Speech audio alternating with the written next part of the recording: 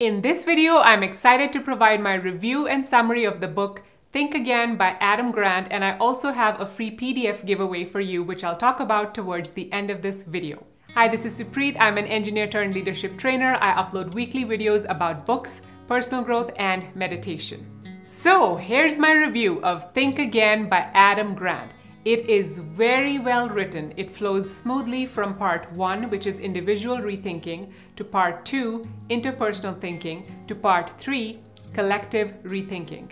In the book, Adam writes, "When I write a book, I like to enlist my own challenge network. I recruit a group of people who are my most thoughtful critics, and then I ask them to tear each chapter apart."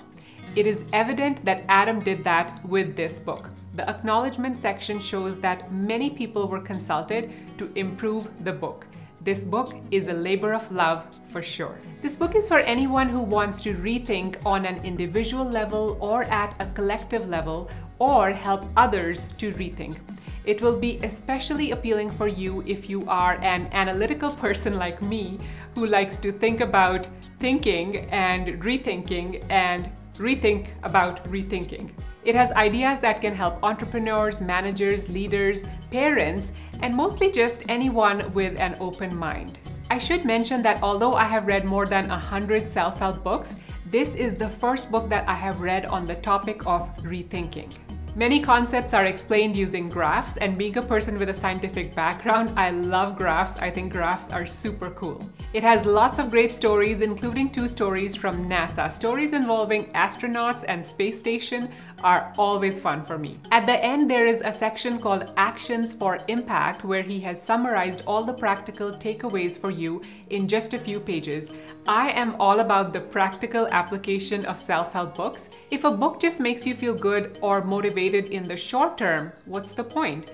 I think that it would be a good idea to revisit these practical actions at the end of the book if you don't have time to reread the whole book. The only thing that I wasn't a fan of was the weird way he wrote the epilogue at the end, but that is so minor that I would still give this book 5 stars.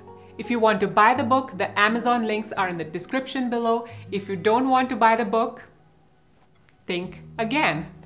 If you're getting value out of this video, smash that like button. Thank you. Now I will give you my summary of this book. This book is an invitation to let go of the knowledge and opinions that are no longer serving you well, and also to anchor yourself in a sense of flexibility rather than consistency.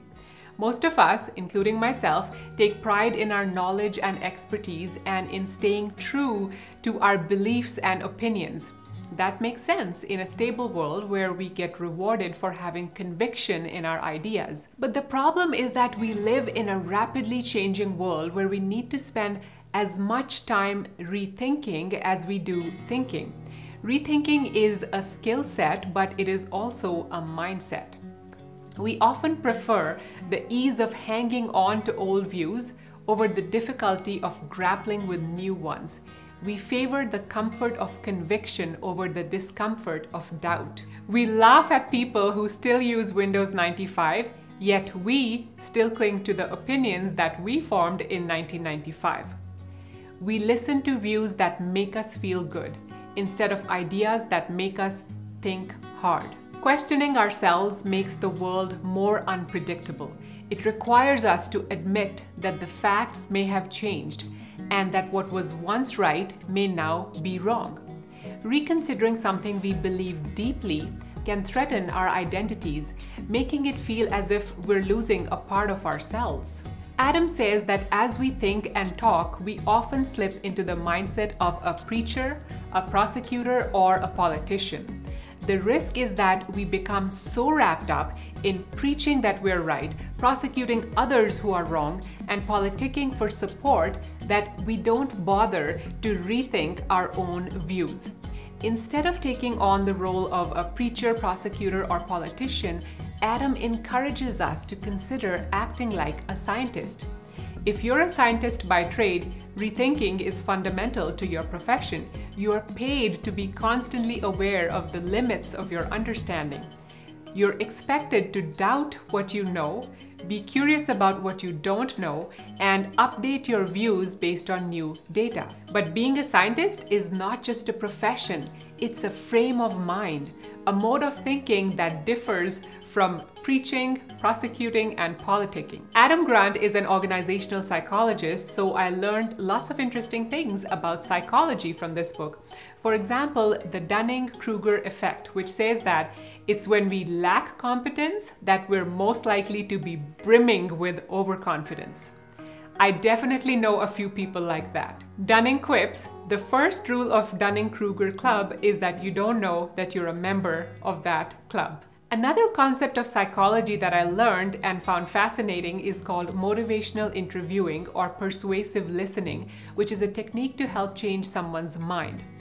When we're trying to open other people's minds, we can frequently accomplish more by listening than by talking. How can you show an interest in helping people crystallize their own views and uncover their own reasons for change? A good way to start is to increase your question to statement ratio. Motivational interviewing starts with an attitude of humility and curiosity. We don't know what might motivate someone else to change, but we're genuinely eager to find out. The goal isn't to tell people what to do, it is to help them break out of overconfidence cycles and see new possibilities. Our role is to hold up a mirror so they can themselves see more clearly and then empower them to examine their beliefs and behaviors. That can activate a rethinking cycle in which people approach their own views more scientifically. But be careful not to use this technique manipulatively. Psychologists have found that when people detect an attempt at influence, it can backfire.